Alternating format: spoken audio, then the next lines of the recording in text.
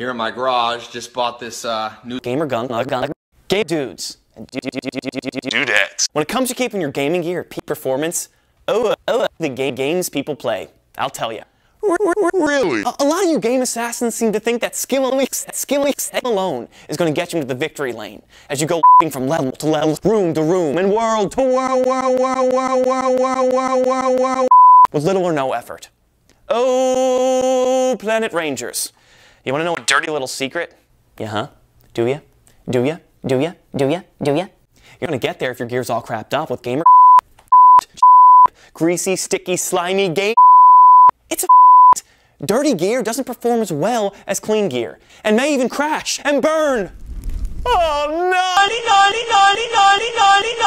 Sus. You can't make.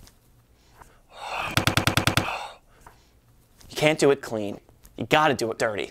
And here's how. This right here, right here, right here. This is the right, the dust off. The only you should use to dirty your gear. First, because it works, does. Second, because when used properly, it's completely safe. And third, because it's the best stuff out there, according to experts, like David's little gang. Let's get dirty. Now, the keyboard. Grab it sideways, kind of like you're going to play an accordion. Grab your dust-off gamer spunk from your gaming kit, and holding the can upright, spunk in short bursts as you work your way around all those nooks and crannies.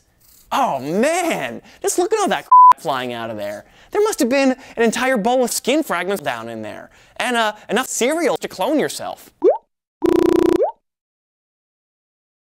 When you're done spunking, take a swab for the tiny places, and then take this dust-off spunk wipe and wipe off the and the so you kill all those nasty germs. Kill them all!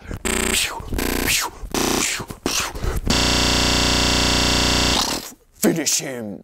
Keyboard is done, baby. Now the mouse. I don't know what Mouse. John. Any Mouse. Do you remember?